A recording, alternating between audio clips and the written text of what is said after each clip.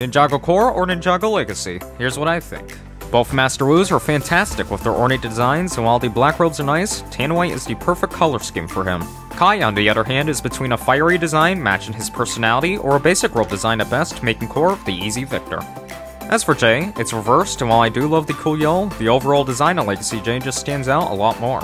Cole was tough, being very similar in design, and while I do appreciate a down-to-earth look for him, the splash of orange on Core is perfect. Zay was also difficult, but just like Jay, it came down to overall design and his Legacy robes.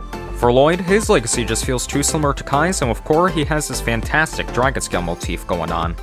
Neo really came down to color schemes, as while I do like the design of Legacy, I've always preferred Gunmetal Gray for her. Finally, the Golden Duel is another easy one, as I wasn't always a fan of Legacies, I just absolutely enjoy the vibe Core gives off. Overall, Core wins.